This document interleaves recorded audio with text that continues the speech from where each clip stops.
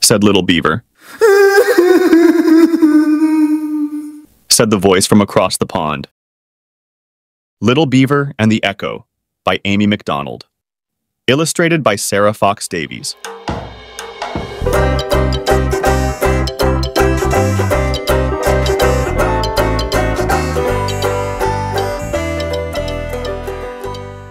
Little Beaver lived all alone by the edge of a big pond.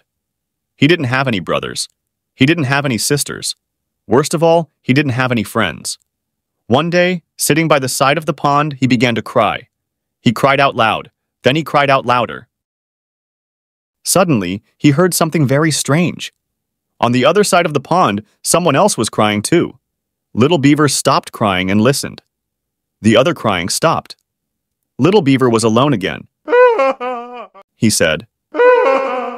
Said the voice from across the pond.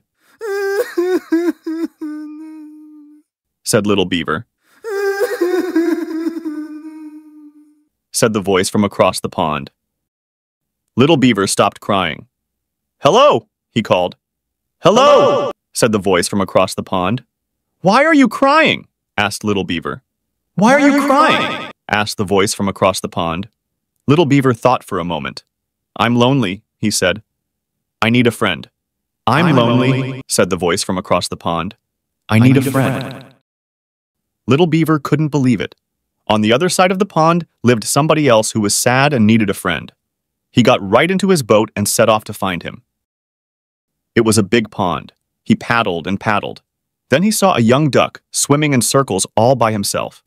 I'm looking for someone who needs a friend, said Little Beaver. Was it you who was crying? I do need a friend, said the duck. But it wasn't me who was crying. I'll be your friend, said Little Beaver. Come with me. So the duck jumped into the boat.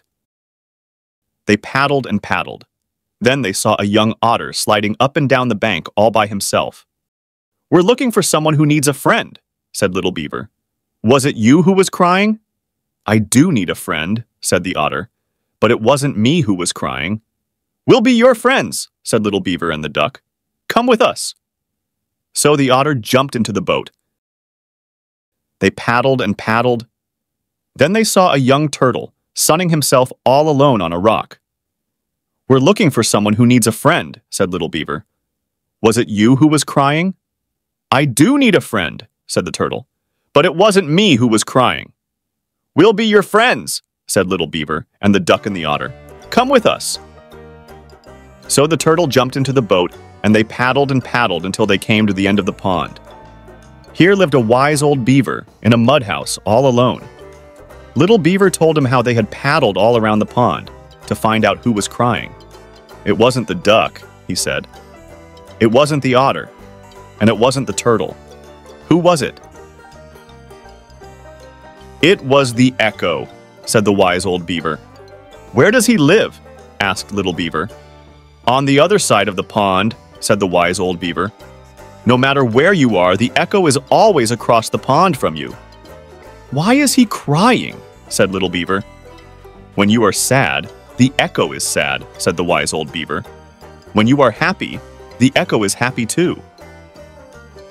But how can I find him and be his friend? Asked Little Beaver. He doesn't have any friends, and neither do I. Except for me, said the duck. And me, said the otter. And me, said the turtle. Little Beaver looked surprised. Yes, he said, I have lots of friends now. And he was so happy that he said it again, very loudly. I have lots of friends now. From across the pond, a voice answered him. I have lots of friends now.